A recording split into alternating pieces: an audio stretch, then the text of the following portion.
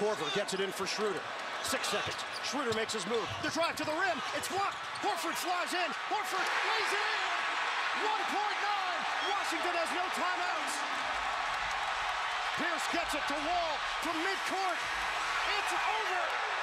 Atlanta takes game 5, 82-81. Al Horford comes through in the clutch. The truth is denied.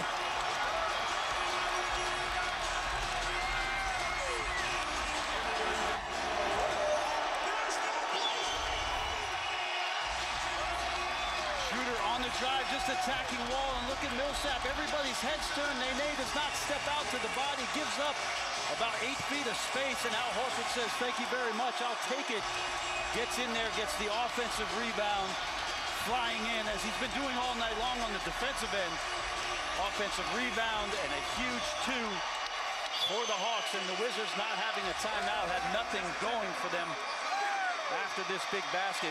Again, Horford flying in, collecting the ball, collecting his balance, and getting the win. Al Horford brings the Hawks one step closer to their first ever Eastern Conference Finals. David Aldridge standing by with a hero.